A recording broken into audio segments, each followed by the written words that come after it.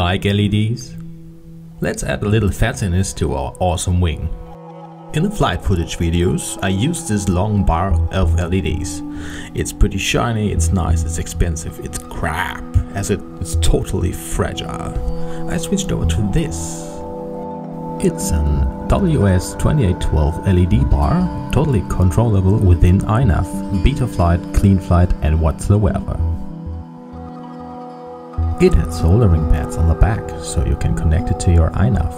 On my Sky Shadow, the LEDs will be on the back, on the very back. I took a sharp knife and marked the LEDs on the foam so I could carve it a bit. As I'm known to be an LED junkie, I want to place 16 LEDs on the back, make it bright and shiny.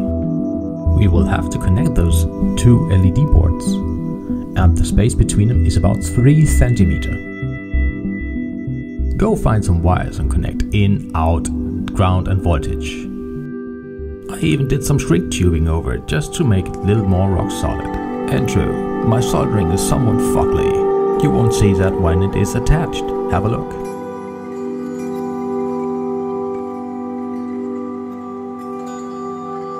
And yet there is a problem. We need to isolate those soldering pads as we push them against a carbon plate. Otherwise we could risk to short fuse them, and we don't want to do that, right? I did some tape on it. Next up is just to glue the LED bars in. As I wanted to glue PCB to foam, I took Uhu as usual. Now we've seen how to place the LEDs, but what about the wires? Yeah, the wires. I'll cover that in a second. Let's check the system before we hide those wires finally. Whoa, that's bright. Okay, all LEDs are flashing. That's pretty good. Within iNav you can code those LEDs individually.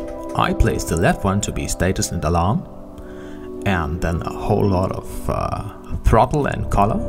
And the right one, yeah, this one, is GPS fix.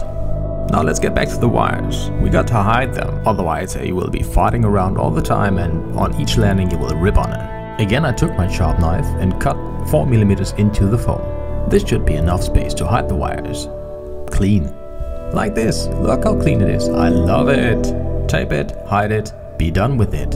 Like so. And this is how you make an impression in the end. Have a look. Bright and shiny.